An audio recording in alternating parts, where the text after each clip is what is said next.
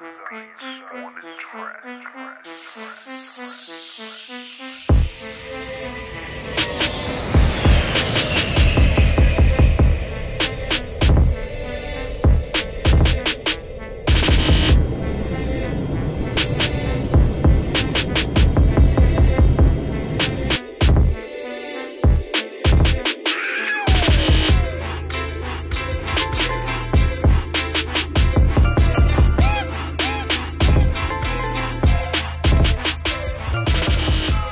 Shalom.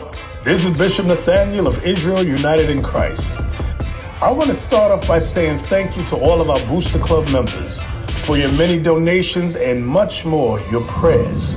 We visited faraway countries and strange lands. We've even spoken to dignitaries and were detained for spreading the glorious gospel in Cuba. The truth is that the descendants of the 12 tribes of Israel were scattered throughout the world. Help us on our journey as we continue to raise up the nation of Israel. 12 tribes worldwide. Join or donate today. Shalom. Come on over here, man. Let's build. Bring it out. Hey, what's your name, bro? Speak up. Bobby Lowe. Who? Bobby Lowe. Bobby Lowe. What about you, bro? Guitar head. We both musicians. We feel this is good Lord. Y'all fear the Lord? Yes, sir. Y'all fear the Lord. Give me Psalms 111 verse 10. Let me show you what the fear of the Lord is, bro. Because everybody say they fear the Lord. Everybody say they love God. They got a personal relationship with God. But we're going to show you what that really truly is.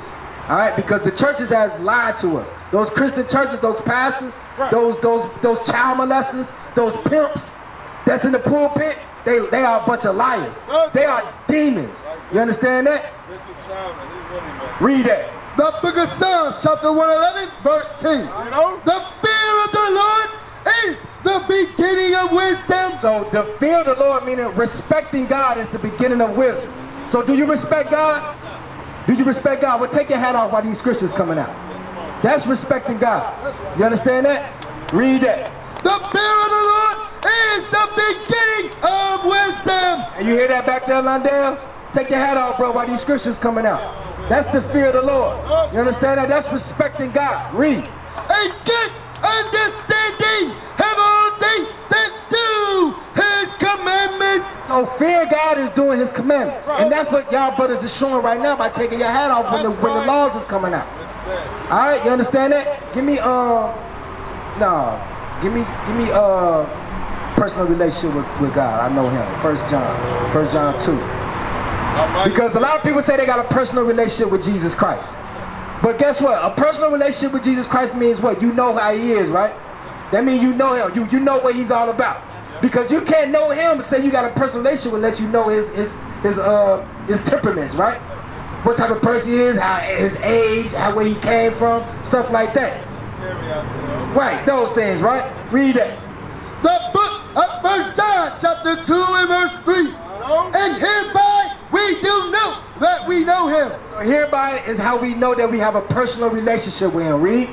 If we keep his commandments. If we do what he say. If we keep his commandments. Right? So do you love God? You love God. Give me that. Love God. John 14. You love God? What about you, bro? Hey, how long have you been blind? 40 years? Is that how old are you? Well, so you wasn't born blind, right? How did you become blind? You don't mind me asking. Hereditary? Okay, read that. The book of St. John chapter 14, verse 15. If ye love me, keep my commandments. So if you love me, keep my commandments. It's the same message throughout the Bible.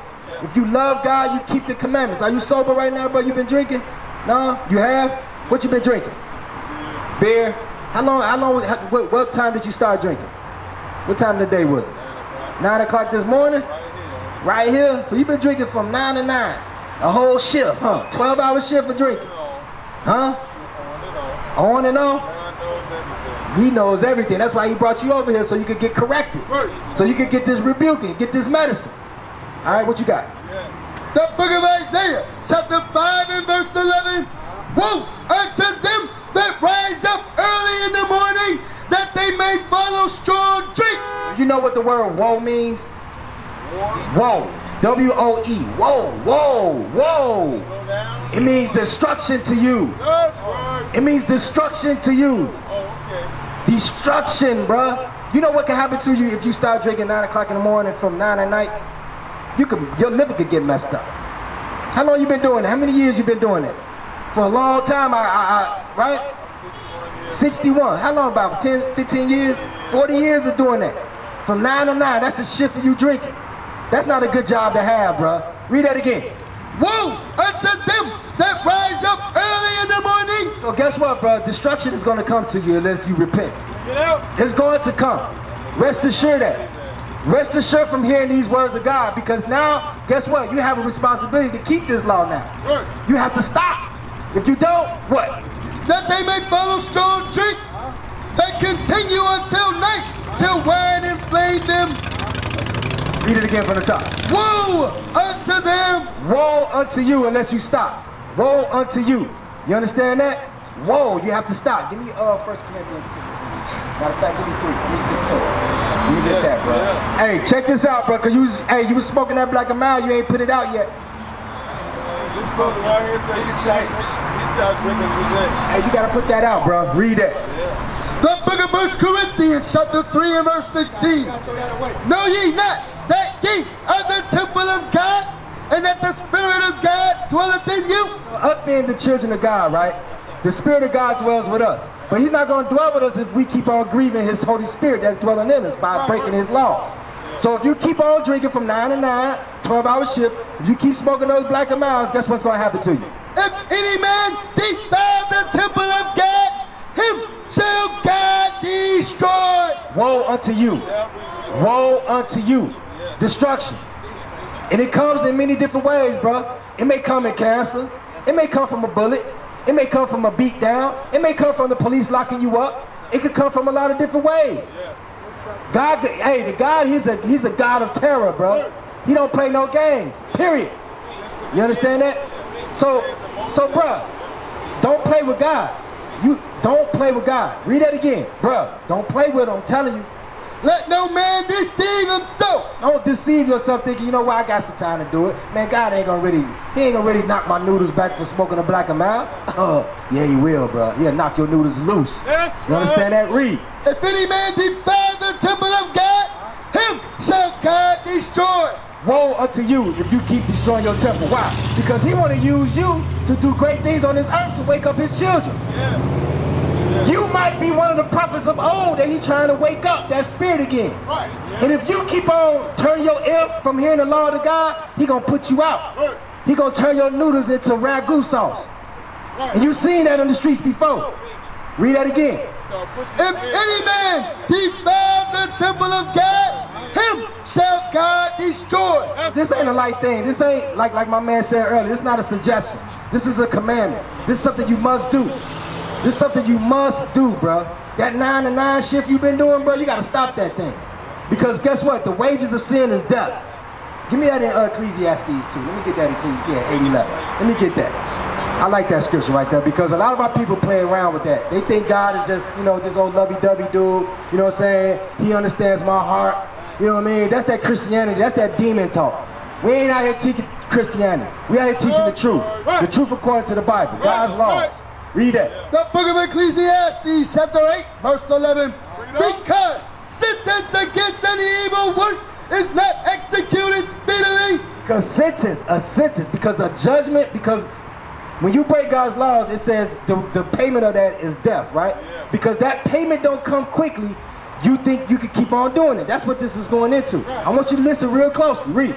Therefore, the heart of the sons of men is fully set in them to do evil. So, now that you haven't been punished for this sin immediately, you think, you know what, I can keep on getting away with this. It's just like when you was a little kid, when you used to steal money out of your mother's purse. You didn't get caught, so you kept on doing it. So now as you got older, you start stealing out of stores. You might turn into a bank robber. You know what I'm saying? Now you don't think that you can get away with it, but guess what? God he got something for you. It's called what? Judgment. It's called judgment. Read. Again. Because sentence against an evil work is not executed Therefore the heart of the sons of men is fully set in them to do evil. Though a sinner do evil 100 times, and his days be prolonged, yet surely I know that it shall be well with them that fear God, which fear before him. So, you do this thing over 100 times. You done did it, what, 40 years? You done had this shift of drinking from 9 a.m. to 9 a.m. to 9 p.m. You think you good. But next thing you know, you come out of that liquor store, one of these young dudes that you supposed to be training up to be a young prophet, blow your brains out, boom. And what, you on the news, people talking about how good you were, you know, you didn't mess with no one, you always walked the blind man somewhere. They're gonna be talking about all these quote-unquote good things that you were supposed to do. This is the Holy Bible, the King James Bible. We used to scream black power while heroin was pushed. But at the end of the day, nothing's in vain. IUIC has been given a vision. The tents of Judah has risen. Many has attempted the mission. Minor murmuring, omitting, and missing the mark. Just reading that he had the flame of fire in his eyes gave us the spark. We on Paul's mission. We out on the road, purple and gold, from Mexico, Cuba, Haiti, Ghana, Sierra Leone. 144,000 boots banging, concrete crackling. These are our men repented at heart. The scriptures is proof. IUIC, we deliver the truth.